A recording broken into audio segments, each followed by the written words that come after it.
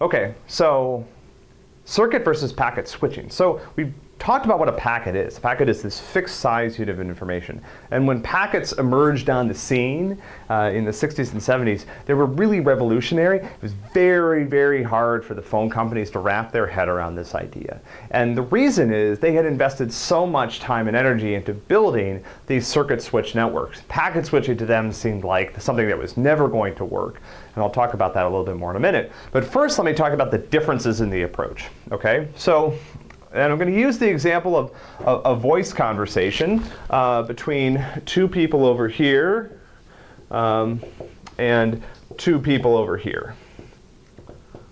So these people are talking to each other on the phone, and in the old phone networks, here's how this would work. When these guys would get in touch, the phone company would build a circuit, so there'd actually be a wire. Now that wire, might have passed through a couple of machines on the way, but there was a connection. There was a circuit, a wire connecting, let's say this is Alice to Bob over here. Okay? And when these two people wanted to talk to each other, let's say this is Greg and me, the phone company would build a second circuit.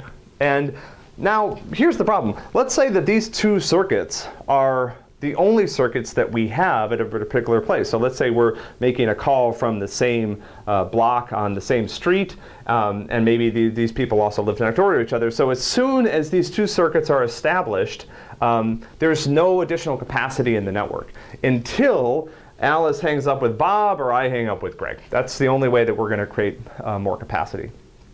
And the other problem with this approach is that while these guys are talking, there's a fixed amount of network resources that are devoted to their conversation the whole time.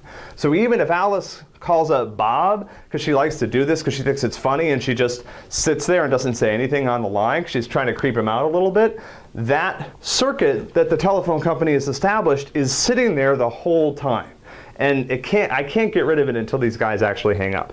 If somebody else came along here, let's say this is Linda, and Linda wants to place a call, and there's only two wires running on this particular part of the network, Linda's just going to have to wait for one of us to get off the phone.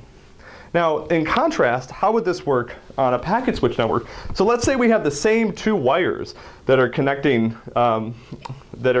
these two pairs of people. But what's going to happen on a circuit switch, on a packet switch network, is that Alice's conversation, Alice's voice data is going to be broken up into lots of little packets.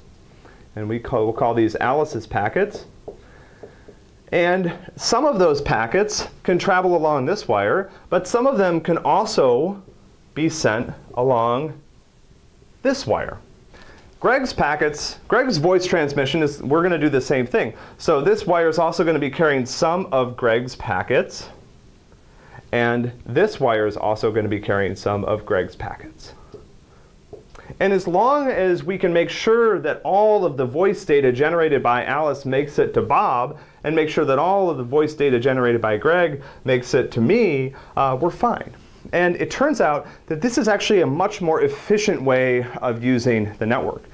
When Alice isn't saying anything, I don't actually have to put any packets out there on the network and transmit nothing, those empty packets, over to Bob. I just leave them alone. And Bob doesn't hear anything, but that's okay because Alice isn't saying anything.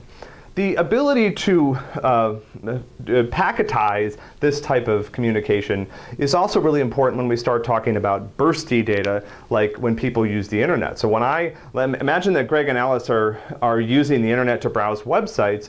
That doesn't create a lot of continuous traffic like me talking does. That could take little bursts of traffic. So you go to a website and it generates a little burst of packets. Then you go to another website and it generates a little burst of packets.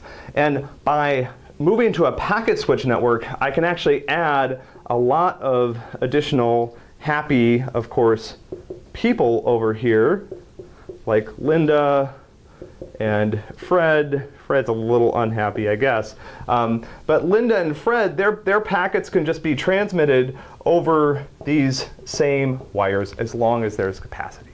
And this approach allows me to make the best use of all of the network resources I have because I don't have to reserve them for this entire conversation between Alice and Bob.